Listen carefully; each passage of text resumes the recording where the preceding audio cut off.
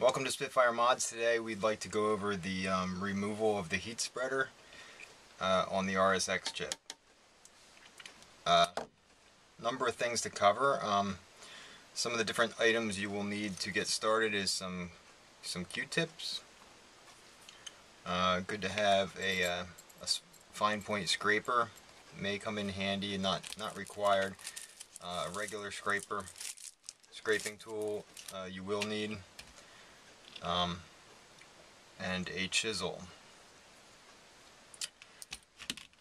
You'll also need some remover to get the adhesive off underneath. We're going to be covering removal of the heat spreader and then the reapplication of the heat spreader, which requires a number of different things.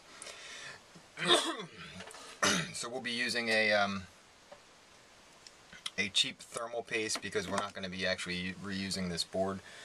And then you'll also need some different, well, you'll need one of these, but one is just a piece of a bedspread cut into pieces, the other would be gauze, and the other would be like a bandage wrap. These are actually to keep the remover in contact with the surface. And then a piece of aluminum foil or plastic sheathing or a plastic bag or something like that to keep the fumes and the adhesive remover from evaporating too quickly and not doing its job. So the first thing we'd like to cover is what is the easiest way to remove the heat spreader from the GPU. And the best answer for that is you want a tool that's going to maximize your contact with the surface of the chip against the spreader itself. And by doing that, getting as much area, you're going to have a lower PSI, which is pressure, on the surface, which is going to minimize your damage. So again, you're looking for a nice wide object that's going to fit. There's memory chips on both sides, so something that will fit in between. It's nice and wide and has a very flat, even edge on it. So this is a chisel. This chisel happens to be approximately 13 millimeters. So it's a 13 millimeter chisel. I would say anything 13 to 17 is probably going to fit, but we're going to take a look afterwards. Now, when removing the Rsx cap, you're going to be going on the side that's facing the cell BE chip. So this is the Rsx, and then this is the cell BE, and you want to be on this side of the Rsx.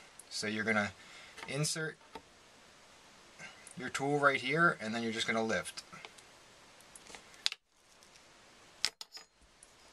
And then that's it. Now when you look, you should see very minimal disruption to the chip.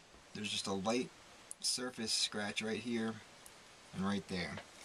So it's only on the surface. There's no depth to it, and should be no contact with any metal traces. And that's what you want. You want to be able to remove that without damaging the chip. And that's a pretty easy way to get it off. I have a couple other boards we're going to give you an example. Now, we have to keep in mind that SpitFireMods does not recommend removal of the heat spreader at all. But we've had numerous customers call in and ask about it, and they wanted to do it. So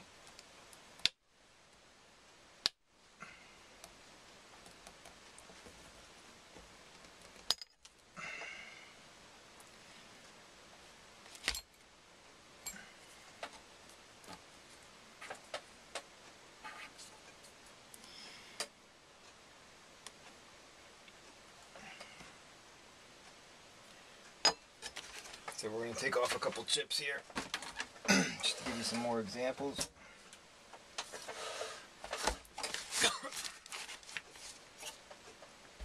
We're going to try another trick here. One is inserting cardstock underneath the chisel or something to protect the board a little bit. Find something the right length, right width. Alright.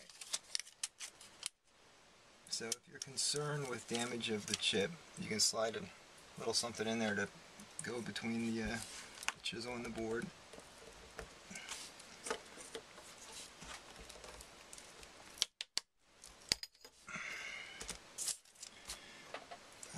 that off. This one had some flux on the edge. Somebody overdid the flux on this one. These are scrap boards that came in from customers, and we didn't even bother to repair them because they were too screwed up.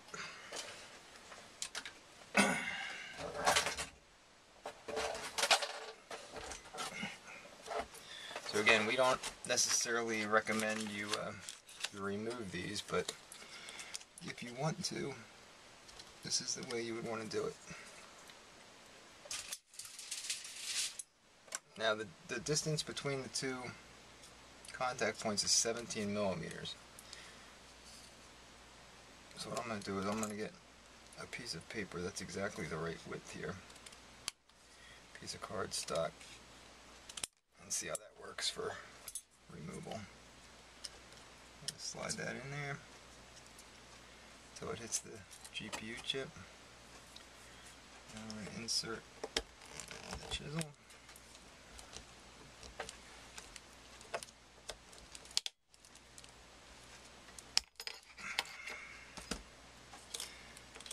And that was probably the best one.